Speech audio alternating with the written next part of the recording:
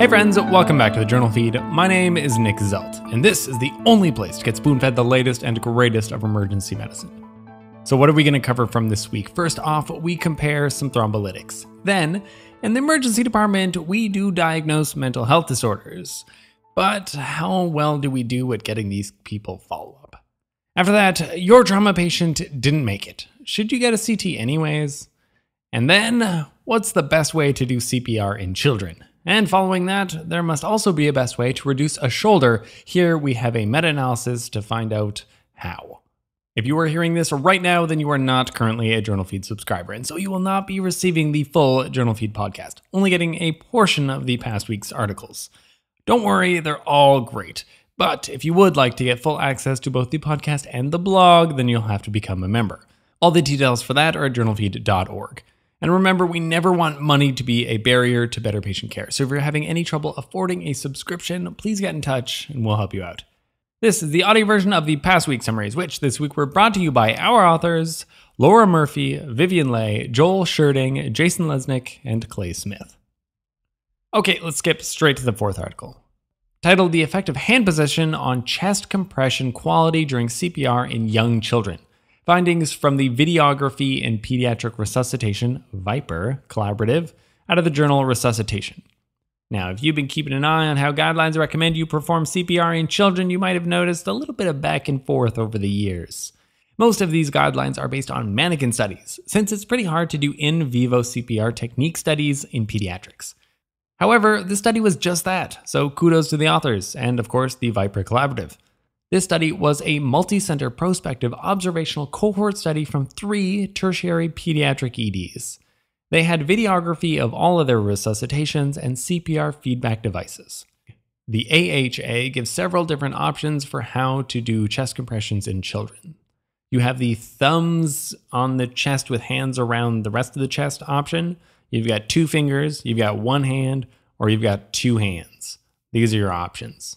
In this study, using their fancy videography, the authors were able to see which one of these techniques was used and if any stood out as being superior.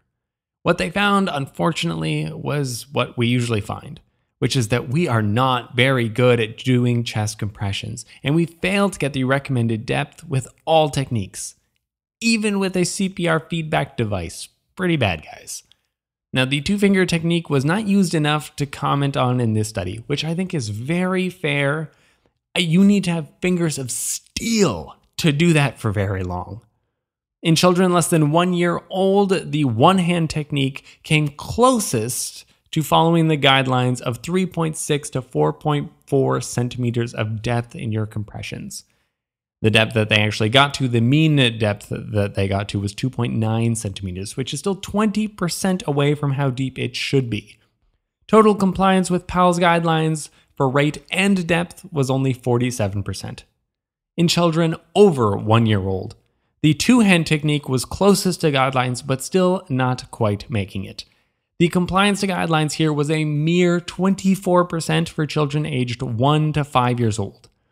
And even worse at 16% for children 5 to 8 years old. And this was the best technique. Don't even try to do a 1-hand technique in these older kids, it looks like. The rate of compressions was pretty good for all ages. So maybe instead of drilling into everybody that you need to compress to the tune of staying alive, we should have put something in there about how hard you actually have to press. Because clearly people are good at getting the rate right, but it's really hard to get that depth right. Every time I hear about how bad we are at CPR, it shocks me to see that we don't see a lot of patient-centered outcomes and benefits from mechanical CPR when we suck so badly at this, though mechanical CPR isn't so popular in pediatrics. Keep in mind that this study did not subgroup for the truly teeny tiny little infants, so use your best judgment on those really little ones. In a spoonful, we are pretty terrible at getting the right CPR depth. For children less than 1 year of age, it seems like the 1-handed technique is the best way to go. For older children, use the 2-hand technique as you would in adults. And then the 5th and final article, titled A Systematic Review with Pairwise and Network Meta-Analysis of Close Reduction Methods for Anterior Shoulder Dislocation, out of the Annals of Emergency Medicine. What is more satisfying than being called to triage because the nurse picked up a shoulder dislocation right there in triage so you can do a quickie assessment and get them all teed up for that satisfying reduction?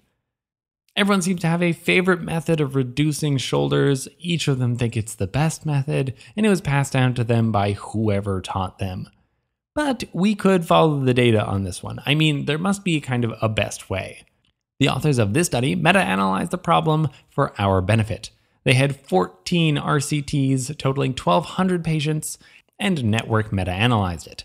Over 20 different techniques were described in the literature of various types: muscle relaxation, traction, rotation, leverage, and every combination in between. So you can imagine there was some, study heterogeneity involved here.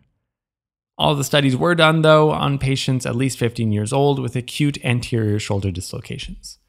Now, using a normal meta-analysis, there was only enough data to compare the kosher method to the Hippocratic method, and both were similar in terms of success rates, pain, and reduction time.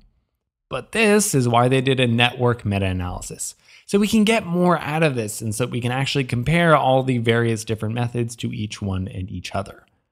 I'm not going to go too much into the statistics, but there were some. And I don't know that much about surface area under the cumulative ranking scores anyways, so let's just summarize.